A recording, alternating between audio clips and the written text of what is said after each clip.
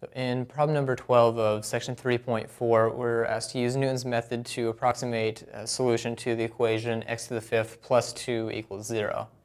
We're given an initial approximation, x naught equals minus 1, and we're asked to find the second approximation.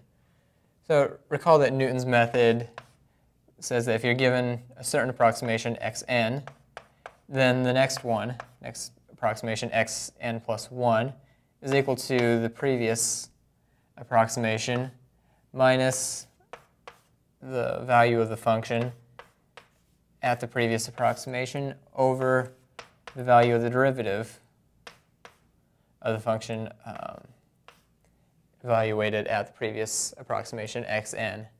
So if we let our function be f of x equals x to the fifth plus 2, then we see that f prime is 5x to the fourth. So x1 will be x naught minus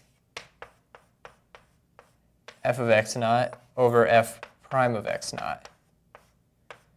Now x naught is equal to minus 1, so this is equal to minus 1 minus, well, in the numerator we'll have minus 1 plus 2, so 1.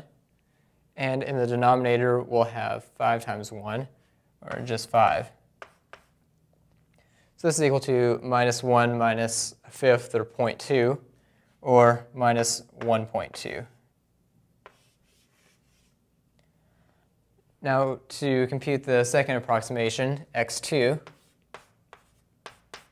this will be equal to the previous approximation, x1, so minus 1.2, minus f of negative 1.2 over f prime of negative 1.2.